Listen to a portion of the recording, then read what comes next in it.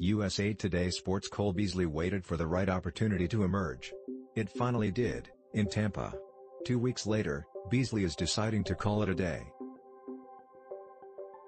Beasley's agent, Justin Turner, tells NFL Network that Beasley has retired from the NFL.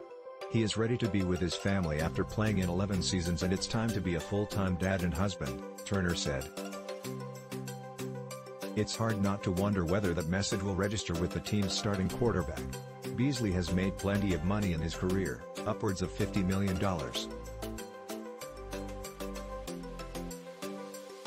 This year, the money simply wasn't there, for whatever reason. One team, we've heard, was willing to pay him $2 million and vowed that he'd have 85 receptions. So I offer him only $2 million. In his second and final game with the Bucs, Beasley was on the field for 4 plays. He caught one pass for 5 yards,